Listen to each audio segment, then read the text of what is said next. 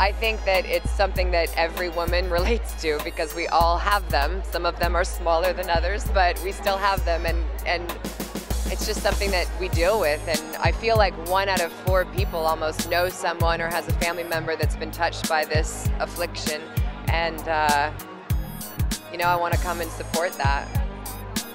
And speaking woman to woman, how long have you gone without changing your bra? That's a funny question. I change my bra every day, Yeah. but that doesn't mean I don't put the same bra on 2 days later and then just keep recycling them and make it. I have this theory that if you just like dry it out for a day, you're cool, right? That works. So it also works with underwear sometimes. Depends on that. We're going the wrong way with that discussion. But yeah, you can recycle things, please. This is the land of recycling now. We can't wash a bra every time. No, we're conserving water now. Yeah, just hang it out to dry and then put that sucker back on. And you know, so we only do live once.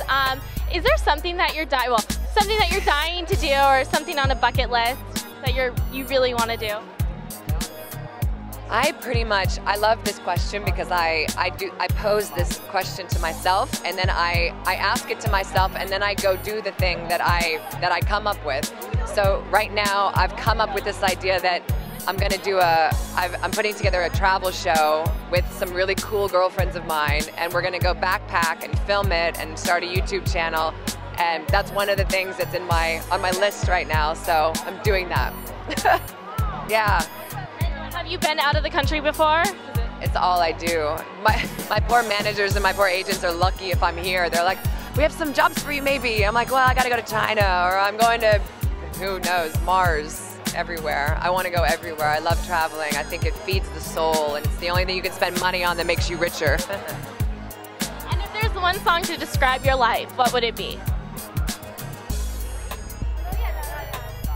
You know that if you're in New Orleans and the sun's going down and the crickets come out, that's the song that I want as my symphony.